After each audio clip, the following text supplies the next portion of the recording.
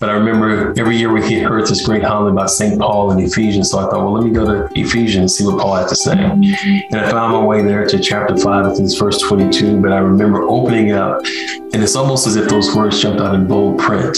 And I read, "Wives, be submissive to your husbands." And I remember thinking to myself, here's the problem in our marriage relationship. I got Miss Fitness Queen over here want to make $1 million. She's just simply not doing the things that I want her to do in this marriage. And so needless to say, I found this newfound Bible to be some pretty cool stuff, right? So I thought, well, let me go back and let me read some more so I can arm myself with some ammunition and be ready for her when she got home that evening. So, but I went back and continued to read, and the next few lines I read were, "Husbands, love your wives like Christ loved the church." And I remember thinking to myself, man, like Christ loved the church. Christ died for the church. Am I dying to myself for some of the things that she is wanting and desiring in our marriage?